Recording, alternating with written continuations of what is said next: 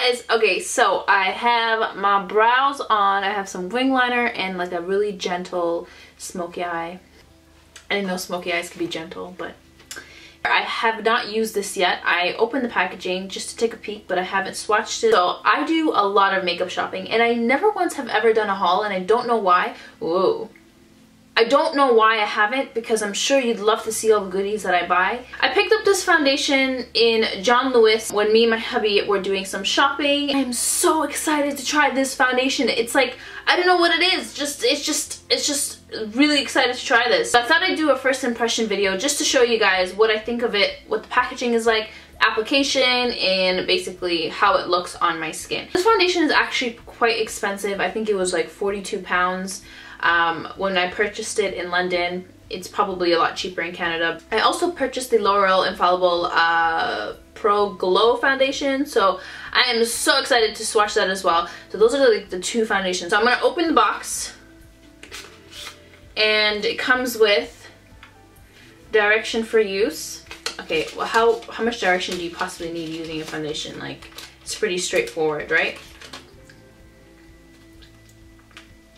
Okay, so let me look for the English part. English. Oh, it's the first one. So it says, formula is highly concentrated, only a small amount is needed. Start with less and blend, gradually add more as necessary.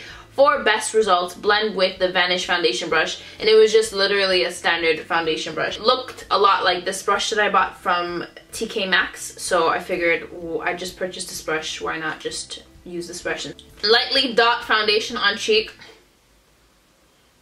I'm gonna be like all over that. Forehead and chin, use the brush to blend foundation in light sweep motion all over the face for seamless. Okay, we already know how to apply foundation.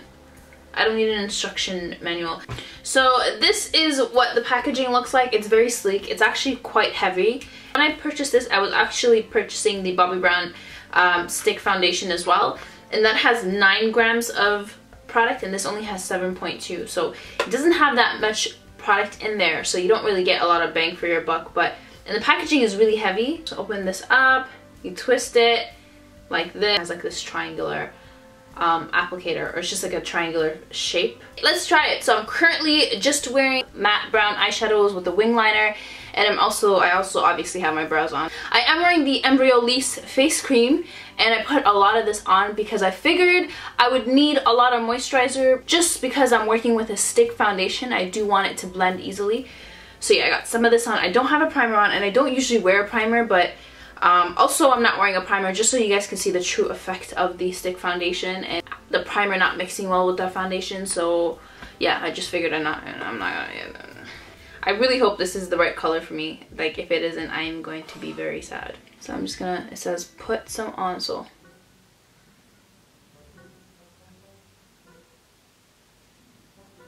Do you think that's the right color?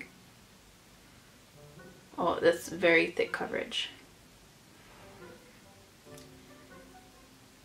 I don't know why I'm so excited. I've never done a product review before. I'm just super excited about this one.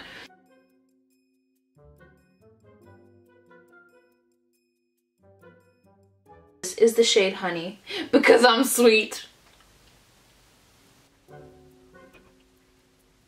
What do you guys think? You like? Oh shit. I got some on my bed. I feel like it's very tricky to get right under the eyes, so I'm just gonna go in with a Real Techniques Beauty Blender. I'm gonna take this and just blend right under my eye because it is a more sensitive area and the brush might be a little too abrasive. I think I'm going to add a little more. And just added a little more foundation in the areas where I want more coverage. Just gonna go and just push that in. Yeah, that's much better.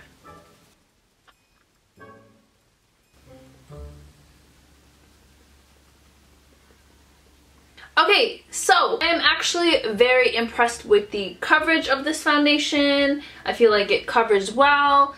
The tone is it has a very honey colored undertone, hence the name of the color.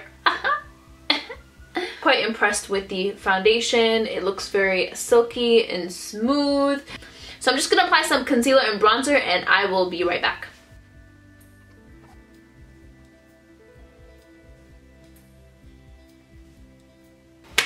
Okay guys, so I put on some makeup, I put on some bronzer. Oops, I forgot highlighter. How can I forget highlighter? I put on some makeup, I put on some lashes and some lipstick. So I set the foundation with some some Laura Mercier translucent powder, and it actually wears quite well. So I set it very lightly, I did not bake. But yeah, I think my skin looks amazing. I'm going to wear it for like 6-7 hours, see how my skin works, maybe even longer, see how my skin wears it, check back with you guys. So here's a close-up of it, and it actually looks quite flawless, I must say. Dang it, that's not how I look usually. Hey guys, okay, so it is currently, where's my old iPhone? It is currently 8:46. And my makeup is still pretty decently on. Is that decently on a word? Yeah. I cooked like 4 different courses. I vacuumed, I cleaned, I laughed, I watched a movie, I cried a little. So I had a very sweaty, productive day. I did a few squats, got tired, couldn't do it. This is the close-up of the foundation. I had really spicy food and my nose was running, so I like wiped off this entire area, but it's still it's still on pretty well. Usually if I were to wear my Infallible or my MAC, it would definitely start to crack, but yes, no, this is still on, which is good stuff. I'm gonna get real up close and personal. So yeah, so just a little creasing under the eyes, but I didn't bake, so that's to be expected.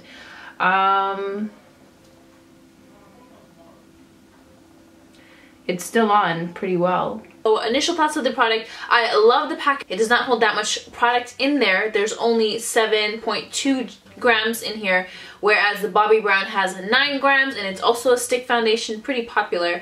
I love how this color is yellow undertone and I don't look gray in it.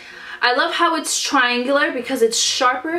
It gives you a more sharper line, which is easier to contour and highlight with, but it is a foundation, so I don't know why that would be useful. I don't know why I said that. So the pros, there's no smell to it, so there's no scent. It's not scented, which is good if you guys have sensitive skin. It's very creamy. It's not hard. You don't feel like you're dragging it across your face. Some cons, it's actually quite expensive.